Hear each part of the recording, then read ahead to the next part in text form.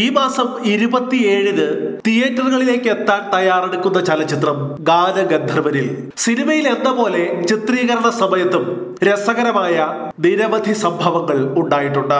അതിലൊന്ന് രമേഷ് പിഷാരടി തന്നെ ഇപ്പോൾ വെളിപ്പെടുത്തിയിരിക്കുകയാണ്. സംഭവം ഇങ്ങനെ: നടൻ ധർമ്മജൻ ബോൾഗാട്ടിക്ക് ചാലക്കുടിയിൽ ഒരു മത്സ്യക്കടയുണ്ട്.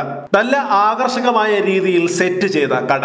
ഗാനഗന്ധർവന് വേണ്ടി രമേഷ് പിഷാരടി തിരക്കഥ എഴുതുമ്പോൾ അടുത്ത സുഹൃത്തായ ധർമ്മജന് വേണ്ടി ധർമ്മജന്റെ ആവശ്യപ്രകാരം ഒരു സീൻ എഴുതി ചേർത്തു.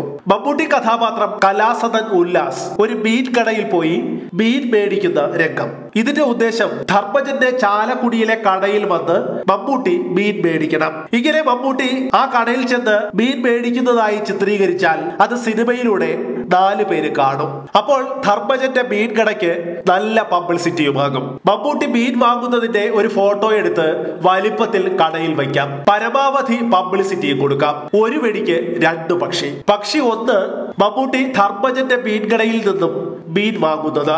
പക്ഷി 2 ആ മീൻ തൂക്കി കൊടുക്കുന്നത് സിനിമയിലും ധർമ്മജൻ തന്നെ. ഇങ്ങനെ എല്ലാം പ്ലാൻ ചെയ്ത് മോഹമുന്തിരി വാറ്റി കുടിച്ചിരിക്കുമ്പോൾ ചിത്രീകരണ ദിവസം വന്നു. മമ്മൂക്കയുടെ അടുത്ത് പിഷാരടി സീൻ വായിക്കുമ്പോൾ മമ്മൂക്കയ്ക്കും ഓക്കെയാണ്. പക്ഷെ പിന്നീട് മമ്മൂട്ടി ചോദിച്ചു എവിടെയാണ് ഇത് ഷൂട്ട് ചെയ്യുന്നത് എന്ന്. അപ്പോൾ ചാലക്കുടിയിലാണ്, ധർമ്മജന്റെ ഷോപ്പിലാണ് എന്ന് രമേഷ് പിഷാരടി മറുപടി കൊടുത്തു. അപ്പോൾ ഉടൻ മമ്മൂക്കയുടെ മറുപടി വന്നു, അത് വലിയൊരു കടയല്ലേ? ഈ സിനിമയിലെ ഉല്ലാസ് വെറും 20,000 രൂപ കൊണ്ട് ഒരു മാസം ജീവിക്കുന്നയാളാണ്. അങ്ങനെയുള്ള ഒരു മനുഷ്യൻ ഒരിക്കലും ഇത്തരം ഒരു ഷോപ്പിൽ പോയി മീൻ മേടിക്കില്ല. അതോടെ ആ പരിപാടി പൊളിഞ്ഞു.